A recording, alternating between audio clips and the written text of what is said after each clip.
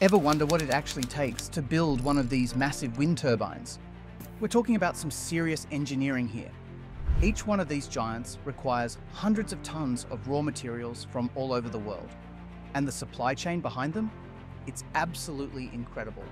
This is big industry, and this is the engineering marvel behind wind turbines. Today we're diving deep into the industrial supply chain that makes modern wind energy possible. I'm going to show you exactly what minerals and materials go into these engineering marvels. And trust me, the scale of this operation is mind-blowing. You'll never look at a wind turbine the same way again. All right, let's talk numbers. To build just one modern wind turbine, the industry needs 300 tons of iron ore. That's like 6 full-sized elephants worth of raw material, 170 tons of metallurgical coal, essential for the steelmaking process, 1,200 tons of concrete for the foundation, enough to build 3 houses. And this is where it gets really fascinating. This isn't just about digging stuff out of the ground. This is a global industry with supply chains spanning continents. Now let's break down what engineers are actually working with here. 60 to 65% iron ore. This becomes the structural backbone. All that steel in the tower, the nacelle, the hub. 25 to 30% coal. And here's the engineering reality.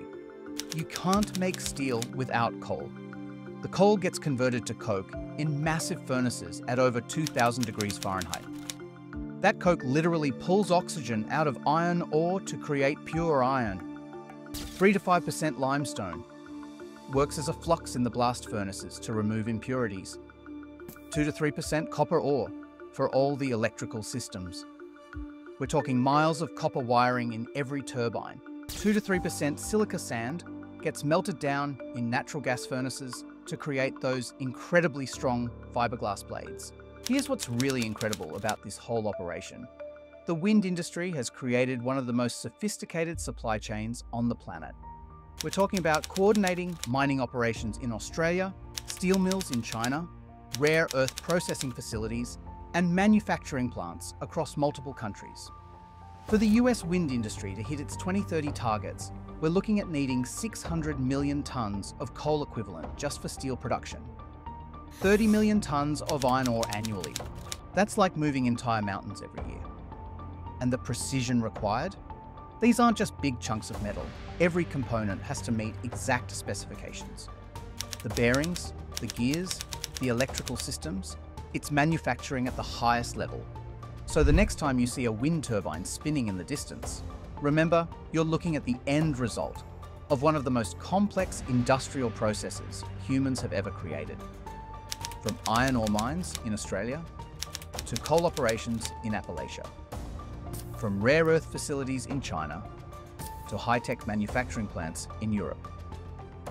Each turbine represents thousands of tons of raw materials, hundreds of specialized workers, and supply chains that literally span the globe.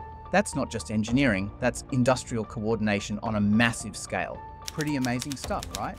If you found this deep dive into what it takes to make a wind turbine as fascinating as I do, make sure to hit that subscribe button.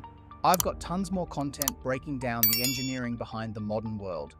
Drop a comment and let me know what other industrial processes should we explore. The semiconductor supply chain, shipbuilding, skyscraper construction.